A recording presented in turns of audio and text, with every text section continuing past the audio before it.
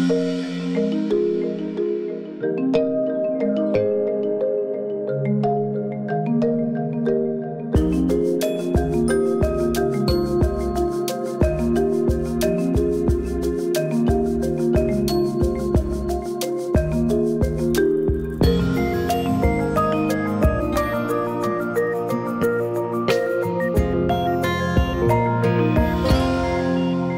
now, questions, the tough ones. Why do we play? Am I asking you or are you asking me? I'm asking you. Okay. Look, it's obviously for me, it was something to... My parents kept me off the streets. Myself, my brothers, put us in a football team to mix in with different races, different religions and cultures. So I was a young boy, always listened to my coach. My fondest memory was one of my first ones was with my coach. He told me to go out on the pitch, stand there and don't move. So I was always a listener. I stood there, I didn't move, not even to kick the ball. So even though my brothers and sisters were yelling at me to kick the ball, I was definitely listening. So yeah, look, for me it was more, to stay off the street, get to know different people, different races and religion. I think that was the most important thing.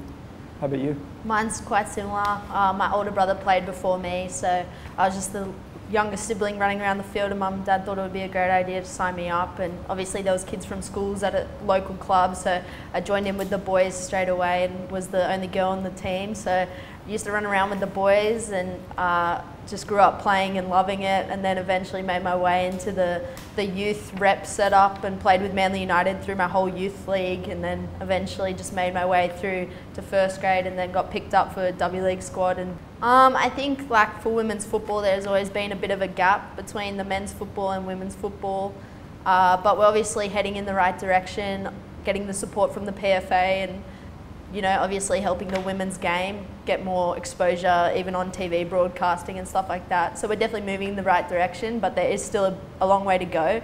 Obviously the pay gap's quite large, and the men can usually make a living off just playing football, and a lot of the girls in our team especially are mothers or come straight from work and come straight to training. So it is a large gap, and I think that if we just keep working towards and obviously getting the men behind us and supporting us, and also the women supporting women, we can eventually bridge the gap between both of that. Yeah, to add to that, I've made a lot of friends in the W League, and I've seen it go from where it was to where it is, and I totally agree with you. We're totally off the pace when it comes to women's football, and especially what you girls are achieving on the international stage with the W League.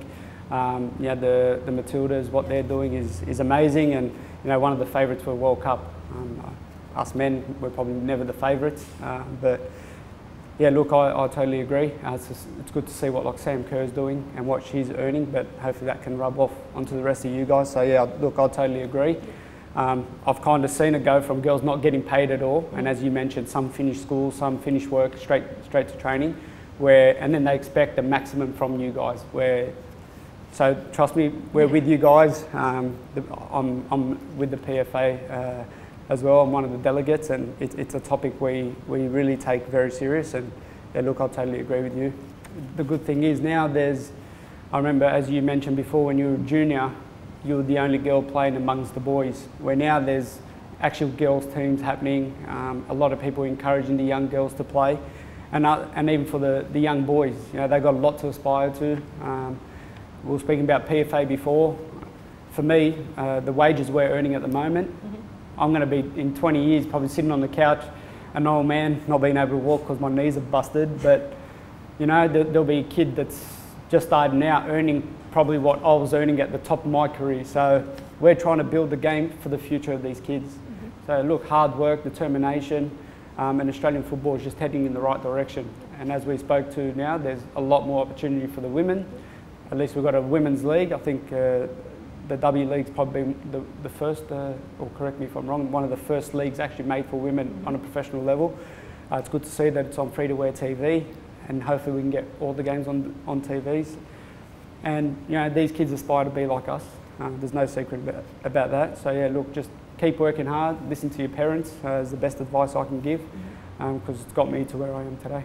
How about you? What's some advice you can give the kids? I completely agree with you. I think that now there's a huge pathway for women's football, and like obviously we have a lot more role models to look at, especially with the success of the Matildas and the W League doing so well, and also us getting some pretty great international players coming into the league. It's just making the league even more special, and I think it just allows younger girls to come and support women's sport and women's football and just come and cheer them on and, you know, aspire to be like one of the female footballers in today's society, because they really are great role models. And, you know, women's football is just building and building, and like what you said, I think you just need to grow up and work extremely hard and be determined and stick at it, because it is going in the right direction. And, you know, the girls that are in the Matildas now are building a foundation for Australian women's football. How much have you sacrificed to get to where you are today? You touched on it a little bit earlier. Yeah, I think I've sacrificed a lot to get where I am. I know that a lot of the female footballers and male footballers have sacrificed a lot to become a professional footballer. You know, I've done things like sat my HSC in China, and you know, wasn't at school much, was at a lot of football under 20s camps, and I wouldn't have changed it for the world, but you do miss out on a lot. I had to fly back from my own graduation, then fly straight back to an under 20s camp, so I couldn't even really celebrate my graduation with my family, but I wouldn't have changed it. You know, that I want to be a professional footballer, and you got to do what you have to do. So those sacrifices do help you along the way, and I think that has helped me get to where I am. Yeah, look, for me, I feel a lot of the people outside look at the glitz and glamour of football. They look at, you know, the clothes you wear, the car you drive, the jewellery you're wearing, but they don't see the sacrifices.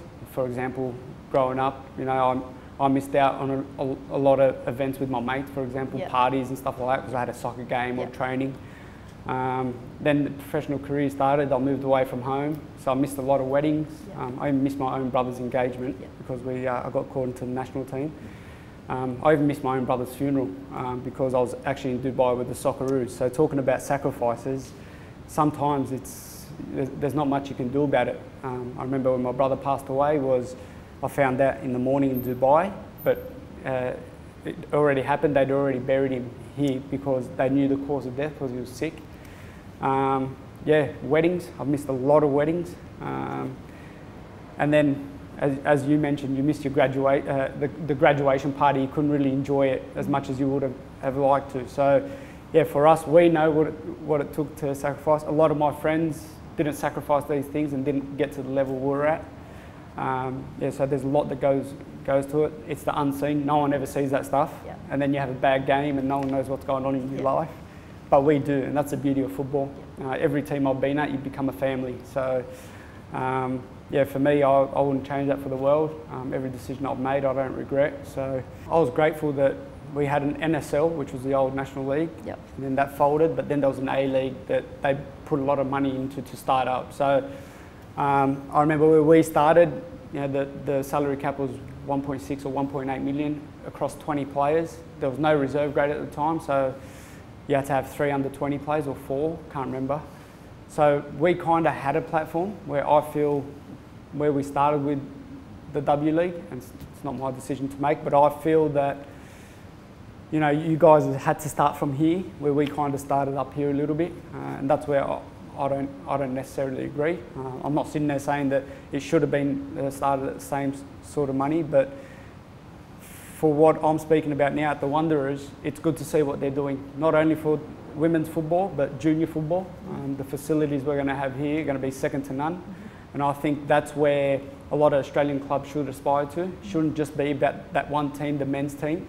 Yes, it generates a lot of money through memberships and jersey sales and everything else, but you got to make it fair for everyone.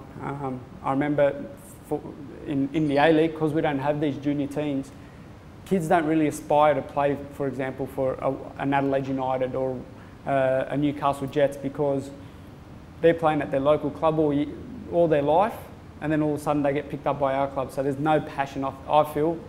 When I was younger, I played for Sydney Olympic, so I only wanted to play for my club. Yep. And I feel that's what needs to be done in the A-League. Yep. Have a junior system where all the junior kids aspire to play for us, have that love for the club. And for the W League or the women's football in general, I feel it's the same too. They should have the same pathway for the girls as well. Yeah, I think respect is huge, especially being a younger player. Obviously heading into the W League, I think I was 16 when I debuted, and I had a lot of more experience than older players around me, and obviously heading into that kind of environment, respect needs to be there. You need to respect the older girls in the team who have been there and actually paved the way for you and allowed you the opportunity, and who have really helped you as leaders on the field to feel comfortable and be a part of a team. So I think that respect is a huge thing, and obviously the involvement of the men's club with the women's club now, and you can see the respect that you boys have for us as the W League. It definitely goes a long way. It just shows that, you know, there's no male club, there's no female club, it's just one club. So it's just great to see that the involvement of both men's and women's allows the club to just be an even stronger unit and more as one unit. So it's great to see, and yeah, I probably would just, the advice I'd give to my younger self is to always just be humble and respect everyone around you, no matter who they are, what they play. You know, they're there for a reason, they've made their own way, they've had their own path, and they deserve to be there. So just respect everyone that's around you. Yeah, I totally agree with that one. Respect is the biggest thing. I'm glad the generation I come through when I was younger was really old-fashioned, so I kind of learnt a lot of the respectful traits. You know, even if you were in the right and one of the older players told you otherwise, you'd always agree and just never backchat. And I feel, I wouldn't say it's lost, but we're slowly losing that.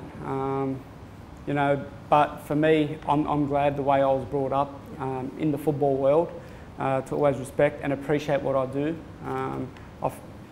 We didn't have much opportunity when we were younger so when I first started the A-League, there was no reserve grade system. So I had to play good for my state league team at the time to get picked up for an A-League team, where now we do have a youth system. So, you know, you do semi-good in that, you get pushed into us, and it should be an honour to be involved in a football team. You know, there's so many people that want to do what we're doing, and I look at it as in a pyramid form. We all start down here, as you mentioned before. Some of us make those state teams or go on to a better level, and then we all go to A-League, for example, professional league, and then we all aspire to be that great player that's played for our country or whatever it is, or overseas in the big league, but only so little of us make it. And I feel that when you're playing football, you know, just make the most of it. But yeah, the biggest thing is respect, and I feel the way you carry yourself on a football field is the way you are off it as well. So yeah, for us, it's as players, we have bad days, we make mistakes, and it's also the respect around the outside now, social media and everything that's going on. I feel a lot of people have kind of lost that respect, where there's comments being made or on social media, even at stadiums, that, you know, a bit disrespectful or racist or stuff like that. And I feel the A-League's in a good place when it comes to that. I don't feel we're doing so bad when it comes to that, but to have it at zero is the goal. Yeah.